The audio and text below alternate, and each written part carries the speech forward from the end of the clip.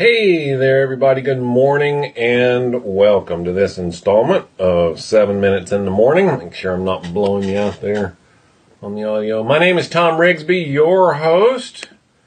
Well, not that one. Yep, that one. Thom Rigsby, your host for this installment where we get together every morning for, 7-ish minutes or so. I can't ever guarantee that it's only going to be 7.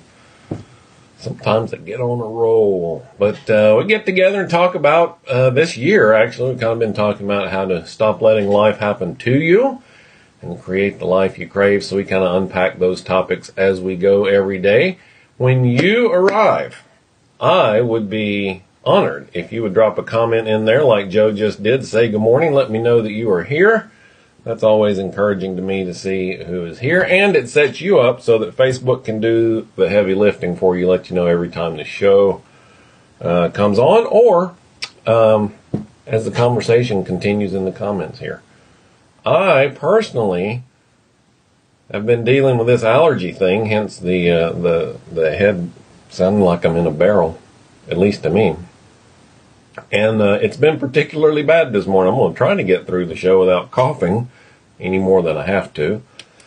But every once in a while I have to. So my apologies for that. Hey, I talked about this little thing called Fast 5 yesterday. I had some questions about that, so I'll put that back up there. If you are interested in finding, going through a little framework that I have put together to help you begin creating the results you like, or the results you crave in your life, Fast 5 is an easy way to do it. It's free. It's on the website, thomrigsby.com/fast5. You have some videos of me, some worksheets, some homework. Yes, homework. I know. That's the way things work these days. So we'll talk about that some more again at the end. All right. So yesterday, kind of got on a tear about who makes the rules for you. And kind of as an aside, I got into this question behind the question, and Eric had joined us yesterday and kind of chimed in right there at the end that 20 questions or better.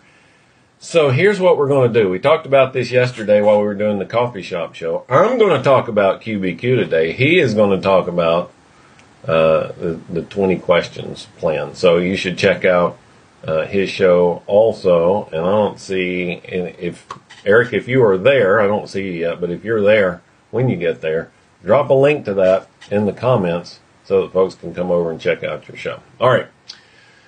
The question behind the question. This came up because I mentioned yesterday, I talked about in my coaching practice, a lot of times I will get people that come to me with a question about a specific result. Since I'm kind of the results coach, then that's what they're doing, right?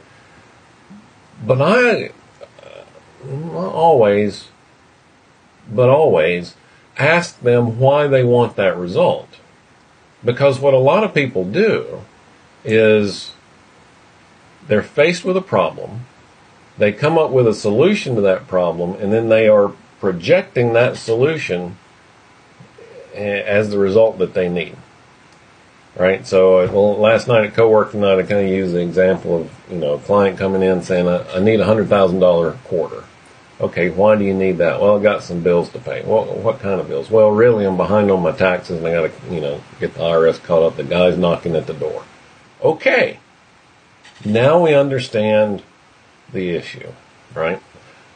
Or maybe it's not the IRS. You got balloon payment. You got whatever, right? But understanding that why, maybe there's a different way to achieve the result that you need, the real result, than, well, I don't know, let's keep it with the IRS for a minute. Yeah, maybe you owe them $100,000. That's a lot of money, but maybe. Will they take payments? I mean, maybe you don't have to come up with the whole thing at once. See, and that's really the point of understanding the question behind the question. Don't get so stuck on this result, because and it's funny, I'm telling you, get people all the time, they've already solved the problem, they just need me to tell them how to execute it. I'm like, well, let's figure out what it is. So yesterday when we were talking about letting other people write the rules for you, it really was, we were talking about your definition of success and how you can let other people define for you what your definition of success is. Societally, culturally, we've come to find, new car, new house, right job title. Those are all, kind of measures of success, and I call those the trappings of success because they are absolutely a trap. So, when you are faced with a problem, this is how you apply it for yourself. Well, let me do it this way. Our job as business owners is to solve problems for other people at a profit. When you are talking to other people about what their challenges are, look for the question behind the question. Look for the real underlying why. Okay? When you are applying this to your life, don't project the solution and be closed-minded about alternatives. Right? Be confident that you have gotten to the real root of the problem and that you are open-mindedly looking for solutions to that real root problem. You've not jumped forward 3 steps to what you think is the best solution, and now you're trying to execute that. Right? Always ask why. And the other thing yesterday I mentioned, there's this engineering principle about ask why 5 times. Eric says 20 times. But ask why 5 times. Right? Well, we need to update this software. Why? Well, because it doesn't do this. Well, why does it need to do that? Well, because this customer said so. Well, why do we care what that customer said? Right? Ask 5 times. Ask why 5 times to get down to the real root of the problem.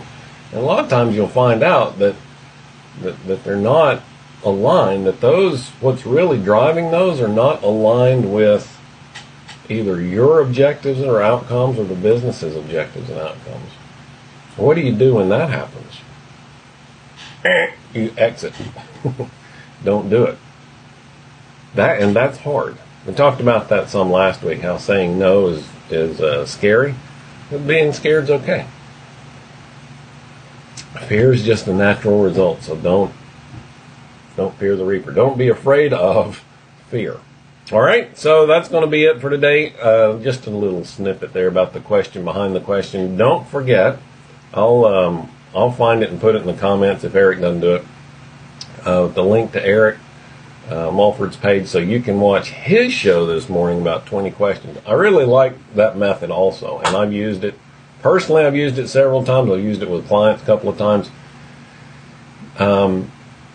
It has an interesting way of overcoming one of the problems that we apply to problem solving, one of the limitations we apply to problem solving. So be sure and check that out and get some good information from him as well. All right, so let's see. Today is, what is today? Thursday. Man, Thursday already, April the 5th. Week is ripping right on by. That means tomorrow's Free Coaching Friday. If you have a question, comment, or topic you would like to see me talk about here on the show, send me a message via Facebook, send me an email, tom@thomrigsby.com. We'll get that question in and talk about it. Also, remember, tomorrow, Friday, Men of Business is coming up. If you happen to be here in the Huntsville area, we would love to have you. 11:30 at Terra Nova's. Send me a message or an email about that, and I'll give you some more information there. And one last time, I want to put this up. The Fast 5, if you'd like to get your hands on that program, it is absolutely free. You can find that on my website, tomrigsby.com/fast5. That page gives you a little explanation video of what it is and how it works. So go there, check it out, and pick that up if that's something that will help you. All right, that's it for today. You guys have a terrific Thursday. I will talk to you tomorrow.